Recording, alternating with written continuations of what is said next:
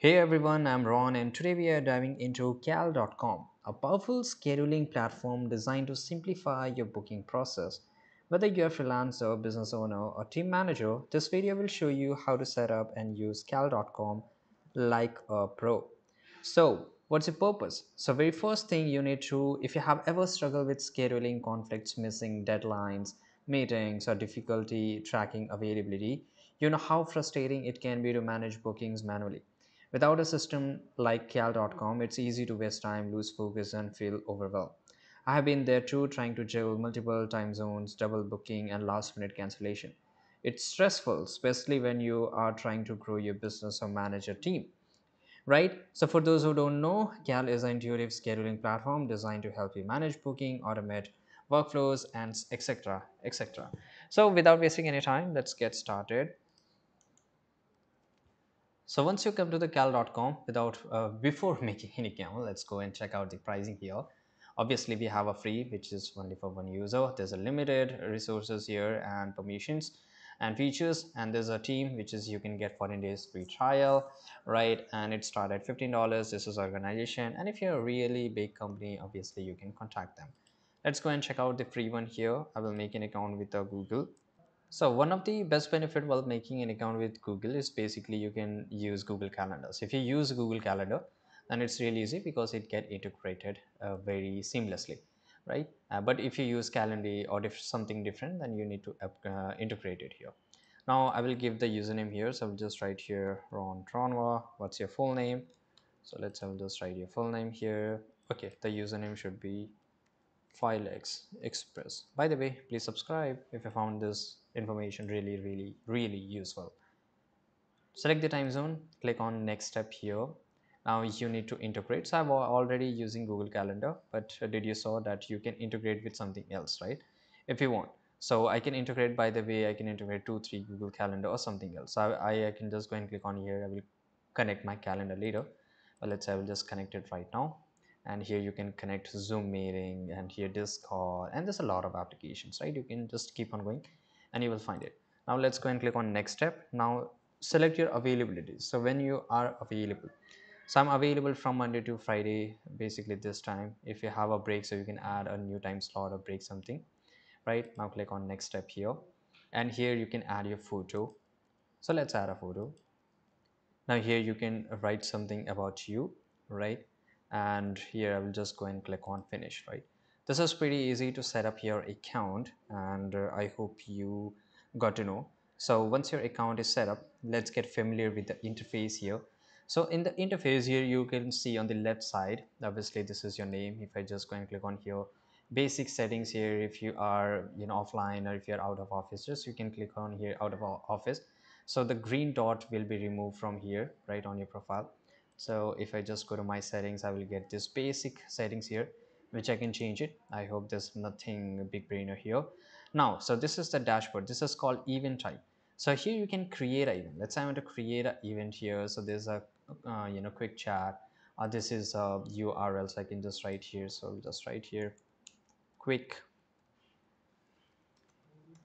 meet, right? And the duration, let's say it's around 20 minutes, and click on continue. So this is a link here, and I can share that link. So for example, let's say I want to share, I can copy the link, and let's say if I just go and paste it here, it will redirect me and we can attend a meeting. So I can send it to anybody and they can schedule a time, right? And let's say they schedule a time at 10:14 a.m. so they can just go and click on confirm, and my meeting is set with the whichever person they have selected the time slot, right? Here you can see the meeting is scheduled, right? And the host is Ron Ronwa, that is me, and it's a video call. Now once they go and click on here, automatically they will take into cal.com and they will able to create a meeting here. That is pretty easy, right? So I need to just give access here and they can set up a meeting. Okay, so yeah, I hope you understood the entire process, right? I'm hiding the camera, but anyway, that person can join, right? And they can just create a meeting. Very simple, very easy to do here. Now you can see you can add a description, and here you can see there's availability when you're available, right? So you can set the working hours, what's the limit of every meeting, and advance, and whether that meeting is recurring or not. So these are the basic features which you can change it. and obviously you can just switch it whenever you want. Now there's an app installed, so you can browse the app store, which is basically Cal App Store, the integration. Now let's say I do meeting through Google Meet. So let's say I can set Google Meet here. It's already connected because I'm using a Google ID here, right? Let's say I want to go with the Zoom meeting. Now I can just go and click on install app, and I can use Zoom meeting for every Google Meet. I need to log in by using my Zoom credentials here, and it will get integrated. So every meeting will happen in a Zoom, right? So that is pretty easy thing to do. Now, once your account is set up, it's time to create booking pages for different types of meetings. So I've already shown you how you can create a meeting here. That is basically a quick meet. Now let's say I want to create another meeting. So I can just go and click on this plus here, and I can just give a title, right? And I can say it this meeting is for this specific purpose, and very easy to click on continue and create booking page, right? So what is booking page? So let me take you to the booking section here. Now here you can see this is an upcoming event where they can join. Once I go and click on join call meeting, automatically I will able to join the call, right? And every each person by given whatever the time slot they have chosen, they can come up here. Now this is unconfirmed, this is a recurring, past and cancel meetings will show up here. This is the availability. Now obviously if I have a team, then they can use my exactly interface and they can set it up for me, and they can be given a very specific access. Let's say this is a collecting schedule, right? Now I can create a team, and that is pretty easy thing to do.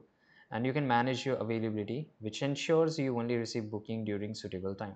That is where availability comes in. Now this is a routing here. Now, routing forms are a great way to route your incoming leads to a right person. So we just need to upgrade. So let's say you are managing the call meetings, right? And you can schedule the meeting, or you can assign the meeting to a right person, right? It generally it is used in a big enterprise, right? Or a normal enterprise can be also used. Now this is a workflow. So this is very crazy thing because I really like. So workflow enables simple automation to send notification and reminders, enabling you to build process around your event. Let's say you're having a meeting with your client. So once the meeting get end, you have to manually send them, it was a really nice to talking with you, right? Blah blah, right? Thanks page, something like that. So you just don't need to do manually. So you can set up workflow. Now, while creating a workflow, let me show you up. By the way, there's a lot of workflows which you can do here. Let's go to the workflows. You can send automated mobile notification, email. So let's go to click on new on the top right, and here workflow names. I will just write here test, right? And which type of it is. So let's say it's a secret meeting, 30 minutes, 15 minutes, quick meet, right? So let's say it's a quick meet, apply to all. Okay, that is, I think so. If you choose apply to all, then everything will be selected. Now you have to set a trigger. So when it will start trigger, right?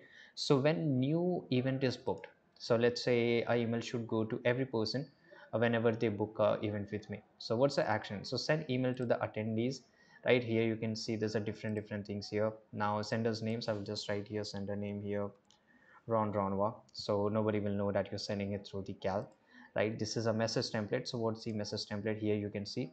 Now if you see this, don't change this bracket things here, because automatically it will add the name of the attendee and the date and the time here. Same goes for here. It will, let's say John, so hi John, this is a reminder about your upcoming event, right? So you can schedule in this way and just go and click on add action and send email to the attendee, right? And click on add, right? Now you can change your sender's name and simply go and click on save. Now this is how basically a workflow is made, and automatically it will send email to whatever trigger point you have set it. So that's really easy and very simple.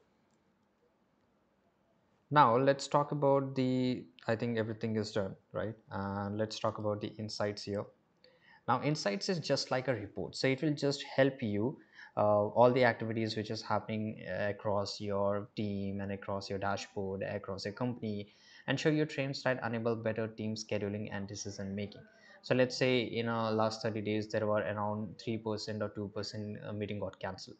So it will show you how many meeting got cancelled, how many meetings you booked, what was the ratios as compared to month on month, right? Year on year. So you can just do it, and it will help you a lot by checking each and everything.